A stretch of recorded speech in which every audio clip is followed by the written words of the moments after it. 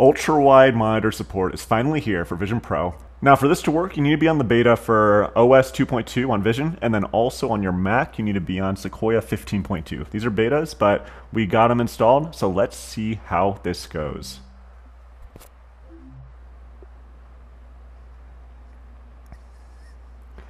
So I was working on a little project here. Normal display shows up. Now we see Mac Virtual Display. This is a little bit different from before. If we click on this, we've got normal, wide, and ultra wide now. So let's go through the settings really quickly. First off, when we're in our normal display here, I liked using this as kind of a two screens side by side. This is plenty of workspace for me to read clearly what we got over here. We can make the screen bigger, of course. All great. Now, if you want to start working with 3 windows, that's where it starts to be kind of tough. We can do a little shortcut with magnets, by the way, I'm using for Windows management. So we can go here, and actually, this is interesting. When I'm trying to switch to just the third of the screen, which is a little shortcut here, it won't go any narrower. So this is half the screen, this is the third, can't be more narrow. All right, let's see if that looks better once we go to wide display.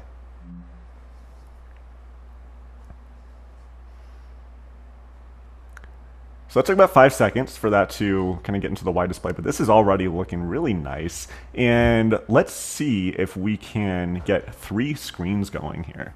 So we've got a third, another third, and then another third here. And that is actually perfect. The screens are not overlapping, and I've got 3 really easy screens to read. The text looks very readable, so super happy with this. And again, we can make this really big. I mean, this is like a giant screen in front of me, and we are only in the wide right now. Let's go to ultra wide.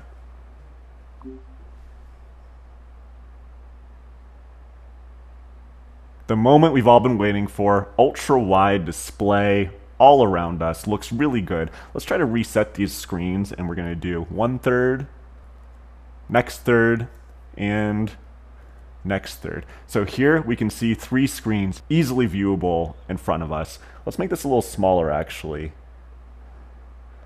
This is probably more like how I would be using this here. We got 1, 2, 3 displays. What else can we do with this ultra wide screen here? Let me go ahead and actually turn on this environment here.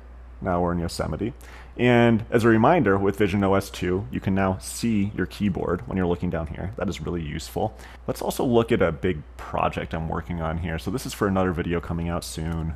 And with this ultra-wide display, I can now look at a huge portion of my timeline, even when I'm zoomed into individual clips here, and just see so much more screen real estate. And this is just fantastic. Let's make this a little bigger. And yeah, I mean, there's just almost endless real estate. I don't think I'd want to go any wider than this, honestly. It just gives us so much space to work with. I am loving this. Let's also play a YouTube video really quickly and see how that looks. What I'm noticing right now, actually, is the audio is porting through the headset. That is new as well. Now, of course, we got some black bars here because this is not really an ultra-wide aspect ratio. So let's take a look at an ultra-wide video. 4K resolution. And that's still not covering the full area here. This is supposed to be 2 4K monitors side by side. That's what they say in terms of resolution equivalency. So I'm having trouble finding any true ultra-wide content on YouTube that would take advantage of all of this here. But we can see with this type of content, it still is really taking up a lot of space in our vision, and it looks fantastic. So that's going to be a quick view of the new ultra-wide monitor setting for MacBook into Vision Pro with VisionOS 2.2. Let me know what you guys think. Is there anything else you guys would want to use this feature for? If so, let me know in the comments, and thank you for watching.